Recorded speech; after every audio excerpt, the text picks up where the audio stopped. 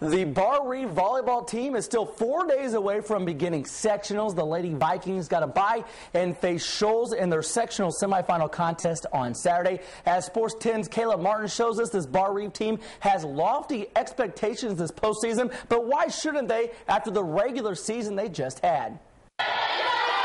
Barr-Reeve's volleyball team went 32-0 during the regular season. And what's even more amazing is that the team only lost 2 games out of those 32 matches. Now, with that success, the team has earned the #1 ranking in the state of Indiana.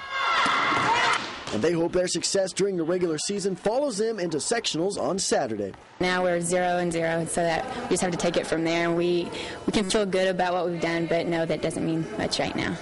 We've always went one game at a time. We've never looked ahead, even if it was the game next. We just went on with the team we play and then move on from there. Another reason why this team has seen so much success is the closeness the girls share on and off the court.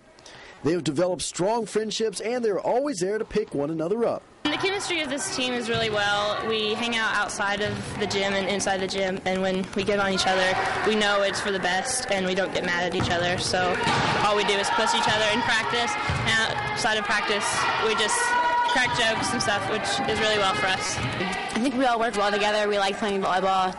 The girls, we just have fun together. We don't have any conflict. We just love playing together. Now the focus of this team is winning one match at a time.